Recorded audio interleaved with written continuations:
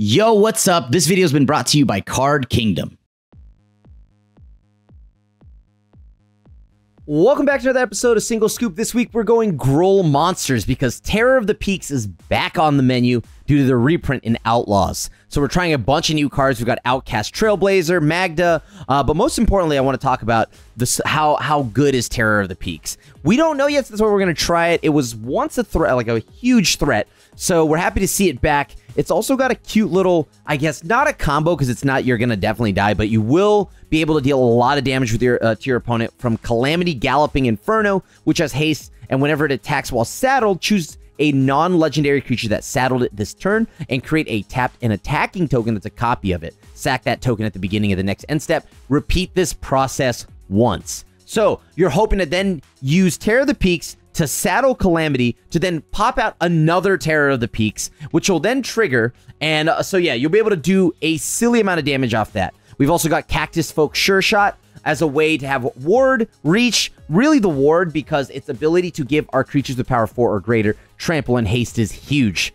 So this is kind of our replacement for Magda and Alana and Helena, just because I want to see if the Ward is better. And then we've got Stingerback Terror, which is 2 red, flying trample. It gets -1/-1 for each card in your hand with plot for 2 in a red. This is a 4-mana 7/7, and we're hoping to dump our hand to the point where this is going to be more often than not just a 7/7. Let's see how we do on the ladder. I think I kind of love this hand, so let's go ahead and try it. I've got Ruby Daring Tracker, which will then feed right into the power of Cactus Sure Shot, right? So I just got to live this long. Simply, I just have to live long enough to have me do anything relevant. That's monkey business, okay. Part of me wants to just play Ruby. Am I going to regret letting Reckless Lackey live?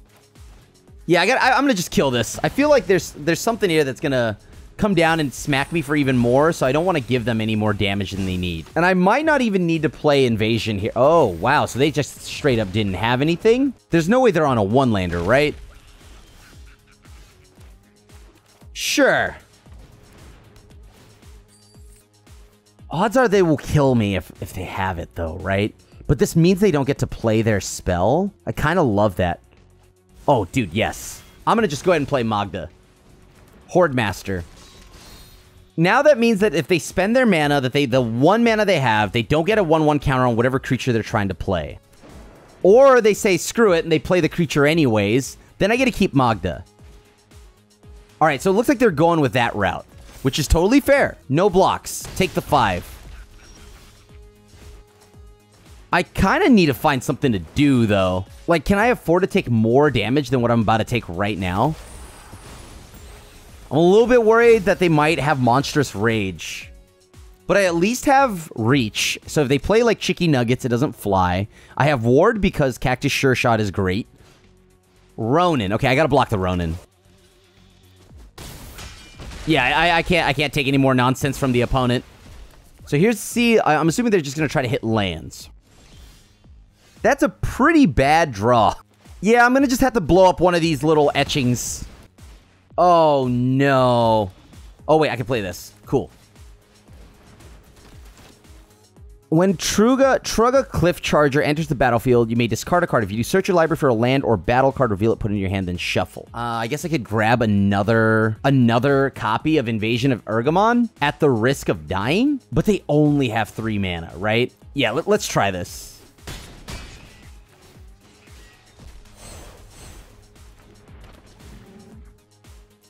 Let's go deck thinning. Oh, wait, Beseiju actually kind of saves me here, because then I can potentially just pick off the etchings or the little creature land or even the Mishra's Foundry. That's fine. That's fine. Let's let them go to combat here. If they swing, they have a lightning strike. All right, so it looks like they do. Then I'll go ahead and just blow up the etchings of Kumano. Take 1. I am at 4. This makes it a lot more dangerous, but I kind of need to just get rid of their stuff here. And this could potentially mean that I'm going to get Monstrous Raged. All right, they don't have it at least, but they might have shocks and burn spells.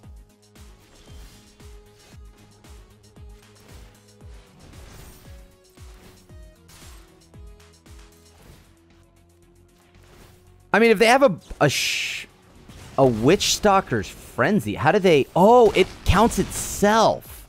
Or it counts my stuff, too. That's kind of nuts. I did not expect that. Okay. Whenever... Oh, that attack this turn? I thought that was only for their creatures. Uh-oh. Yo, hey, I got a little cactus dude. Be cool. Oh, not the squee. They're gonna swing out? Am I dead? Oh, God. Am I dead here? Swift Spear as a blocker. Nice.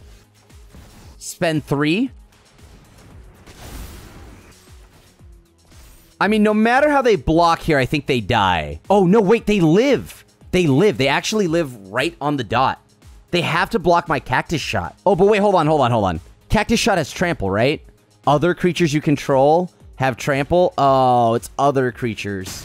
Nuts. I absolutely love this hand. I'm going to go with Magda potentially on turn 2, depending on what the matchup is. But I should have a low enough hand count to where Stingerback Terror seems pretty terrifying. And if I draw my, like, Terror of the Peaks... Oh, baby. Hold on. What's the opponent doing over here? They look like they're getting kind of wild. Maybe I should actually just play... Am I just going to go ahead and straight up play Stingerback? Stingerback would get minus what? That's pretty good. I think I need to fire off something to do here. This thing has haste. That's so bad for me. I drew the exact same thing. All right, feels good.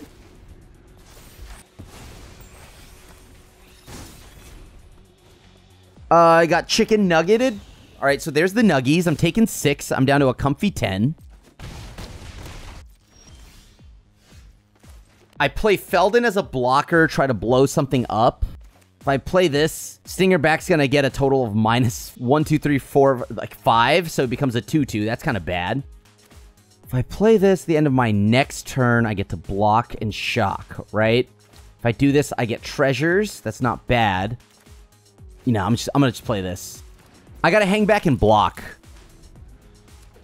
And with Feldon being legendary, I get to 1 mana blow up something. So I think I'm okay with this. Oh, Witch Stalker's Frenzy. Can I afford to take another 6, go down to 4? I don't think so.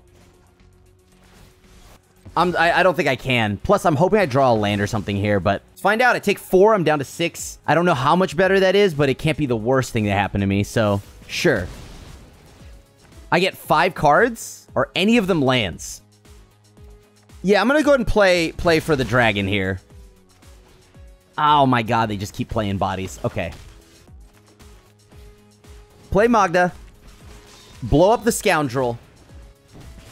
Get a treasure. Take 1, go to 5. Pass. Do they have more nonsense? Oh, Lord. Okay. Sure. You got another one. GG's. Jeez, that's awkward. I can't actually cast what I want. I think I'm going to name Human. If I keep... Yeah, I'm going to keep this. I'm going to keep this. I'll just have to shock them to the dome. Really try to scry and fix my mana here. Is that a 1-drop? That is a 1-drop. That's kind of bad for us. Okay. I think I have to kill this or else I die. Oh, thank God. Okay. All right. Now I can get in there for 1. Next turn, I can go ahead and play, what, Horde Master plus Feldon. Resolute Reinforcement. Hold on, is this mono white or is this...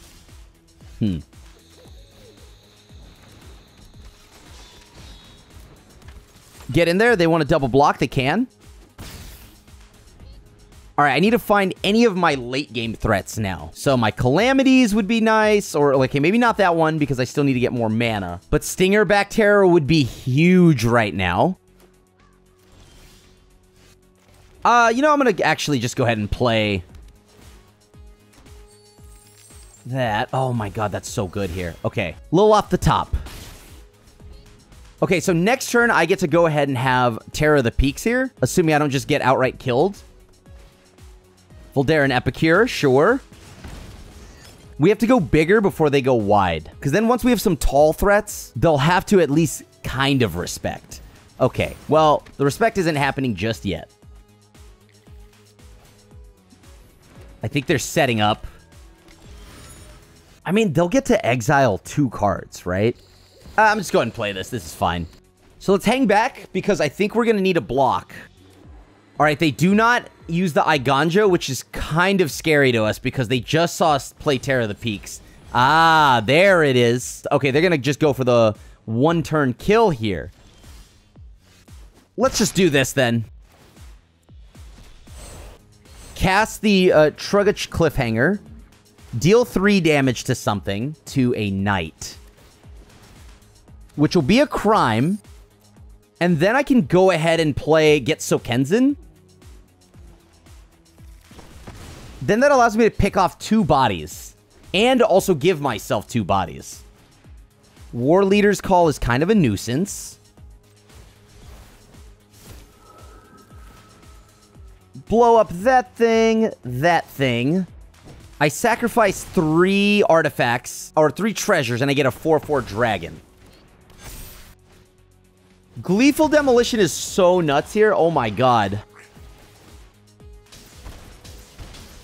They can start chipping away at my board, but they choose not to. Okay. Let's get a 4/4 dragon. Do I send that upstairs, or do I pick off a body here? I'm going to just pick off a body. The dragon has haste, but I could only deal 13 that turn if I had swung out. So I think I'm just going to swing 5. That's 3, 6, 7. 3, 6, 7. I have enough health to where I can comfortably block a little bit. Sucks that I had to ditch the creature land. I really did not want to. Felden is going to go right in front of Knight Errant. This way I get to draw 6 cards. Or exile 6 cards. Recruiter going for it again. All right, nice. They might just be dead if they don't at least chip away, but they don't want to draw too many cards. Oh, that's so good here. Woo! Yeah, let's just go ahead and play that. Let's just go ahead and play that. Don't mind if I do. Don't mind if I do. Seems good. I'll keep. I get to plot this for 3. Play. Man, I wonder if I can double plot here. Is that too much plot? Is there such a thing as too much plot? Tony Bones already. That's slightly terrifying. I play Ruby, I guess. Pass. Probably not going to attack into that. Like, what do I do about this? This dude is going to get in there and start getting my stuff. Oh, nuts. Ha ha ha. All right. Sure, go ahead. They saw through the line. They saw the line. They saw the line. All right, I'll take 1.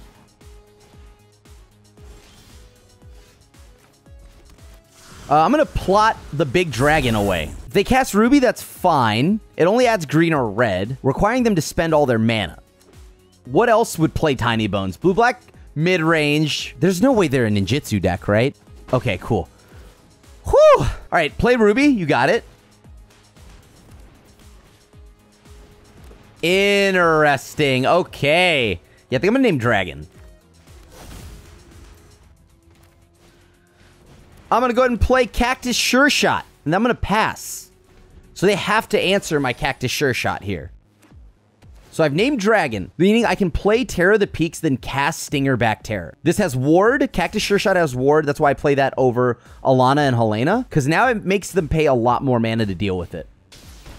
Oh, that's so annoying. That Deep Cavern Bat just came in at the perfect time. I was going to do the turn. I mean, you take Terror, right? There's no discussion here. You take Terror.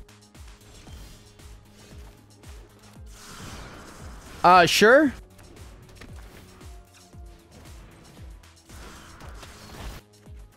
Oh, nuts. Okay.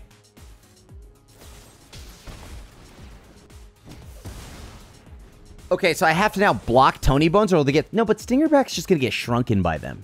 3, 6. So there's 6 cards. Oh, Bloodletter? That's so crap. Okay, you can get through. I'll take 2 for that.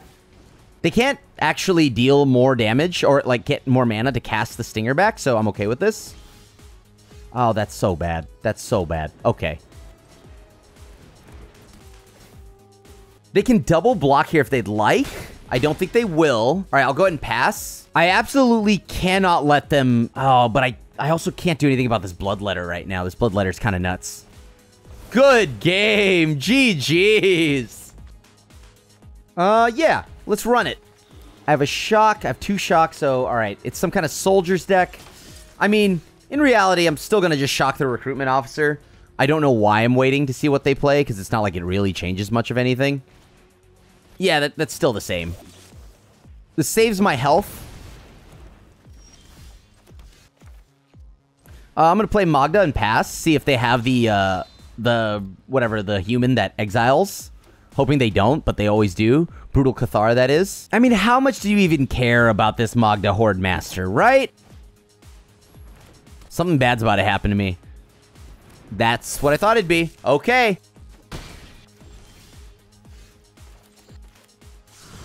I'm gonna actually plot this turn, believe it or not. Okay. Harbin, you got it. Can't do anything about it. I'll just take all of that. May I have another?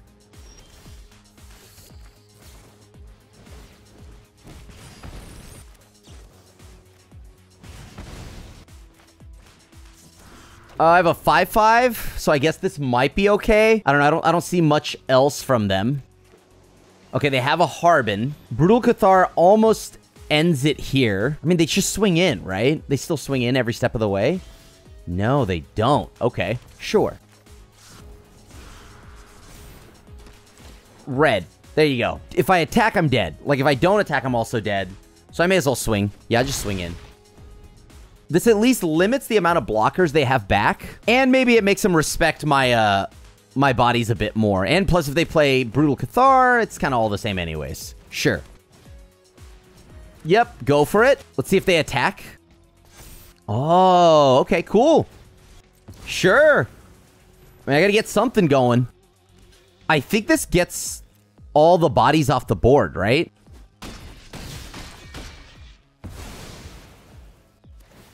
They'll get 3 humans back, so it's all the same there. Can I survive? Because everything will get +2, +1, and fly, right? But this does not have trample, or this does not have reach. I can't force enough pressure to kill them. They pump everything anyways. So I think I'm dead, no matter how this plays out.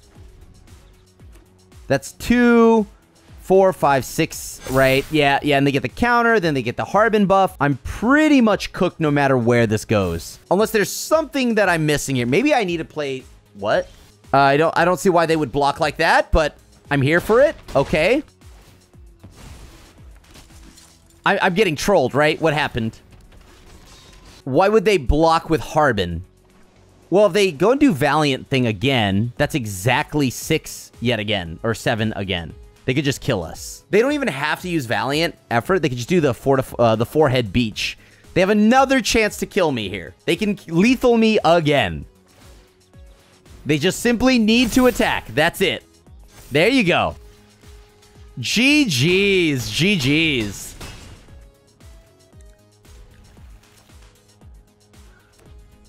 Blue and black from the opponent right now. I mean, I get to ramp. Let's see what they play. They're a bat. Oh, that's so annoying. Okay, so our hand's gonna get disrupted all the time. I guess they take the play with fire, so I have to Scorching Shot. That's fine. I'm just gonna go ahead and play Magda. Pass. I'm not gonna use it on the bat until I absolutely have to, and if there's something better, I'll do that. Or they just play another bat and take this. That's also fine. All right, Virtue. That's obviously great. I'm gonna plot. So then next turn, I get to potentially go Outcaster Trailblazer into Terror, assuming I don't get bat this turn. Bloodletter? Well, well, well. I only could wonder what they might try to do to me.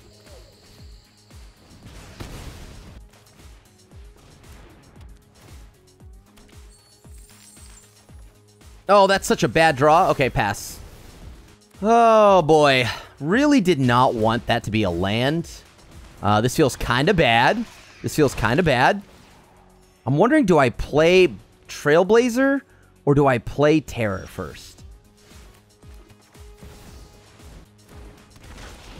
I'm doing it in this order specifically. I'll add a green, and then 4 damage, I'll deal it here. There's no reason to settle for just a 1/1 Hydra. That doesn't even do anything, really. So, are you going to go for the throat? So now, if they'd like to counterspell me, they can. You got it, right here. No counterspell from the opponent. We love that. So I'm going to go ahead and just blow this up. No way, we were getting Calamity! No! Thanks for checking out this video, and thanks for making it to the end. If you want to see some more nonsense, check out the Bloodletter combo in Standard that's using Rush of Dread as well.